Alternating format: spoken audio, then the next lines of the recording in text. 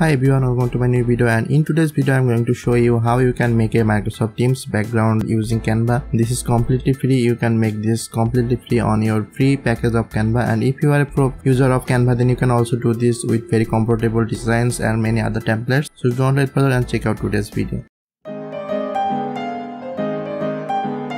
So first of all, you can see on my screen I am already in my Canva, and now from here I need to open any template, or you can just start with a blank template, or you can just search here on the search bar Microsoft Teams background. You can see this option. This is a 190 into 180 pixel. This is the basic settings for Microsoft Teams background.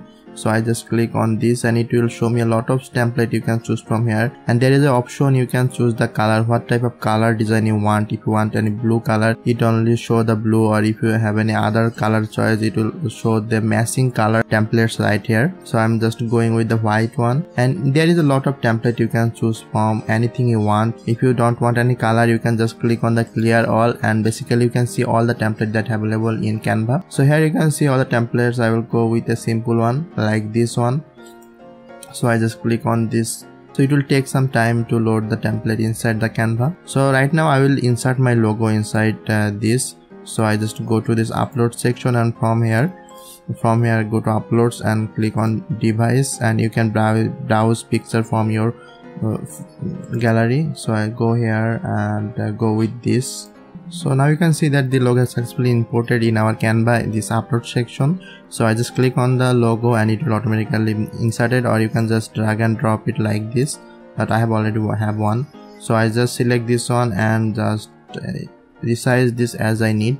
So after doing this, you can just delete any element you want. Like I just want to delete this two element because I'll place the logo right here like this, and if you want to add the element, you can just add it here maybe if you want, or you can just delete this one by just selecting and right click and delete here. So this is your logo that go in the top of this left corner. I place it, and if you want to add any shadow or any other things, you can just click on this logo, go to this filter option, there will be color option, and if you want to add any effect, you can also add a lot of kind of effect. And if you want to animate this logo, you can also do this. Just select this option and click on animate, and there will be a lot of animation. You can see this is animation. So I basically select this one, this pen, and it will automatically show here. And once you done, you can change the background color if you want to, like any other light color, anything you want, like this, or maybe this, or any other. So I basically go with the previous one. You can undo any design changes from here, or Ctrl Z like this. This is our basically design, and if you want to add any other element, you can also add this from here. And then what you need to do, if you want this animation that we have played, you can just preview this here, the video.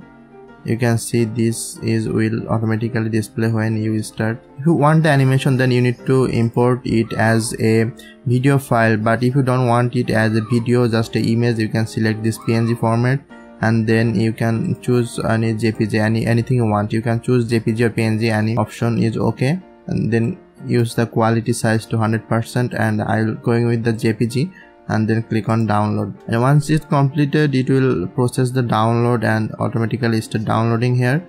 You can see here successful download, and then click on OK.